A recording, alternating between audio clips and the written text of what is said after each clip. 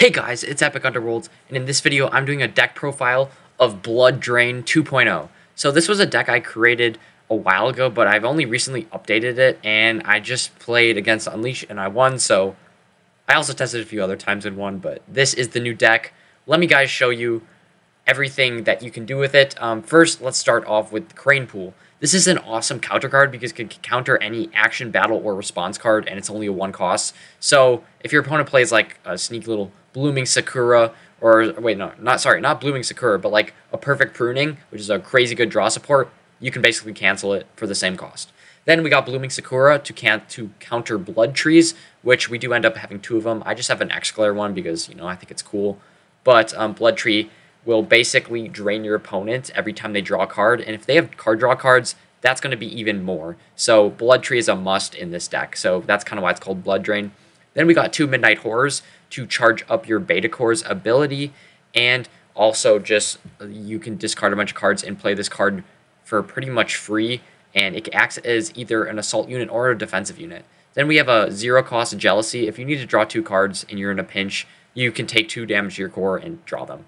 Then we have 3 Black Cats. This card can actually get around the Blood Tree because it's technically not drawing a card, and it's just really good for searching your deck and getting some good ones. Then we have Chest of Riches, which allows you to draw 3 cards for only a 2 cost. Like, what is this? And then we have 3 copies of Floating Chest, which allows you to draw 2 cards for 1 cost. Like, what is that? So, like, that's the best card draw in the game with Perfect Pruning also. So Perfect Pruning is basically look at the top 3 cards of your deck and take 2 and put the last 2 in your dead and put the last one in your dead zone. That's basically like Floating Chest, but better. And then Loyal Ember Witch is basically like a human Blood Tree because you can discard a card once, or you can discard the card from your hand or the top card of your deck, and your opponent's core takes 1 damage. So if you have this Blood Tree and Loyal Ember Witch, you can have your opponent take 2 damage in pretty much 1 round from just having 2 cards in play. Then we have 2 Leaning Watchtowers just as a quick defensive unit, which is pretty strong. Then we have High Witch's Manor, which is actually really good. It's only a 4 cost, 7 health, and if you have a rare unit in play, set this unit's health to 10, which is really good.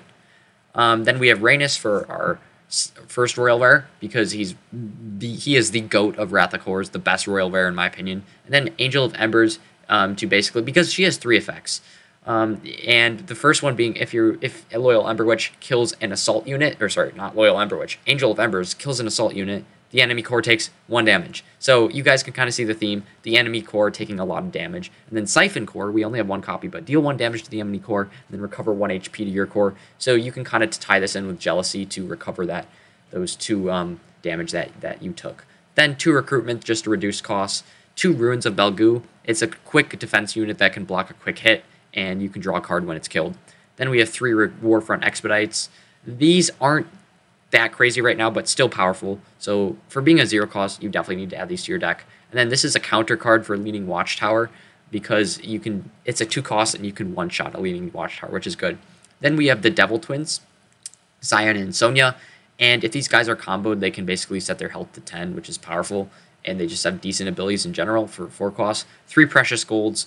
They're the Black Lotus of Wrath of CORES, and then the Beta Core of CORES. So that was Blood Drain 2.0. You guys can take this deck and add it on Untap or edit it in your own style. But let me know if you guys have any questions and want to see more Wrath of CORES deck profiles. But yeah, that was this video. Thanks for watching. I'll see you in the next one. Bye.